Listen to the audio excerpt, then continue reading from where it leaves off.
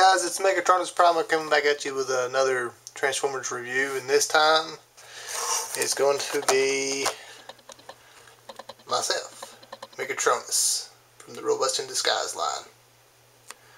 There's some artwork on his box there, and here's the front. Let's see if I can zoom in on that. There we go. Pretty good.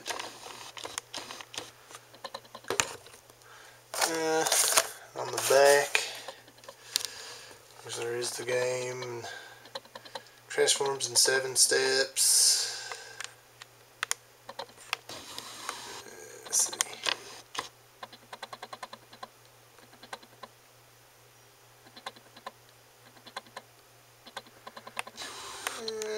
Oops, wrong way. That's it for the box. Here he is in his tank mode, which does have a rotating turret. You can go all the way around. You just kind of have to be careful with stuff. He can. I think I messed him up. Yep, I did. I popped him off there. We'll get that back on him in a minute.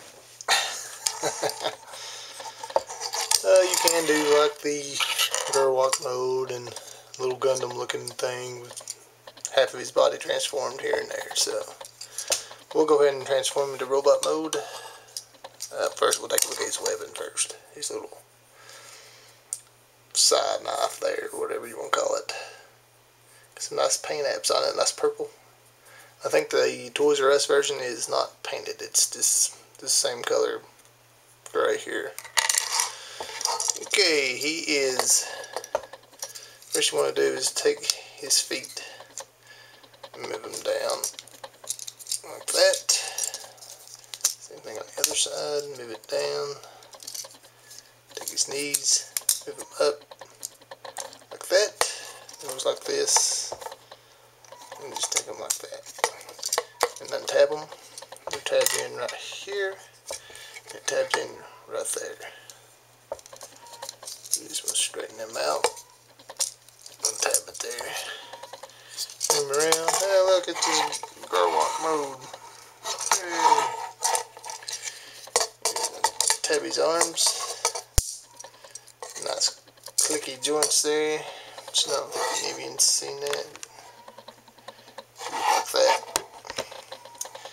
You want to put his waist back on, or his chest that I took off.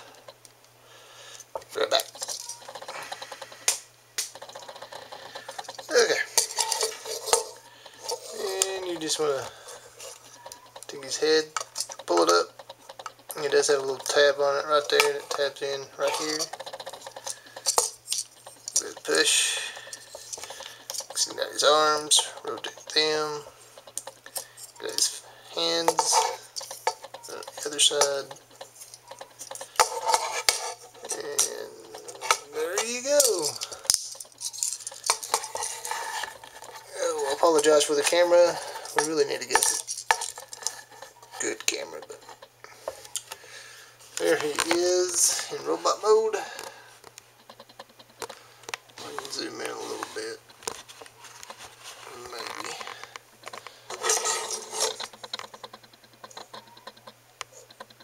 And there we go. He is the one with the visor up. And there's a free scan for anybody that plays the game. The Toys R Us has different paint apps. I think some of these are painted here, and on his arms he's got some different apps, paint apps on it. He can hold his weapon. I mean, you can store it on the other side here. You can store it in this side if you wanted to. I think. No, you can't. You can only store it in one side. This side over here. Like that. You just plug it in underneath here.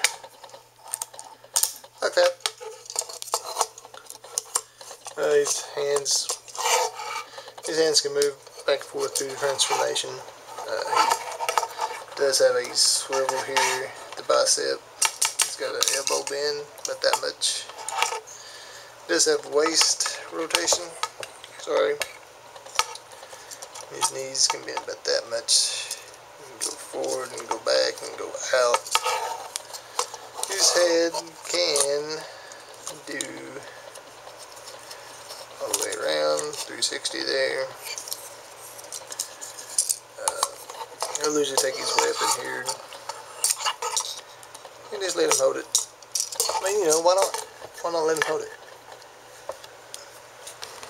So, like I said, I apologize for the camera, guys. It's not, I don't have my on the tripod here, so it's a little bit difficult sitting there trying to hold it and move it around.